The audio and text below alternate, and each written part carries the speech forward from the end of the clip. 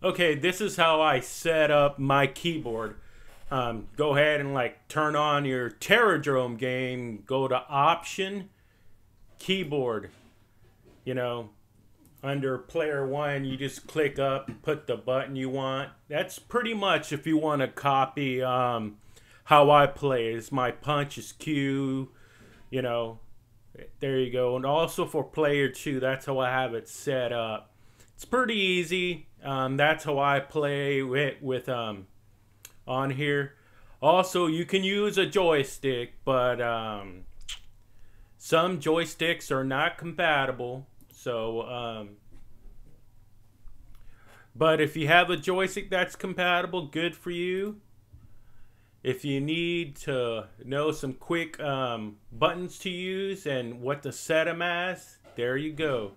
Pause the screen, copy it, and go in your options and change it that way.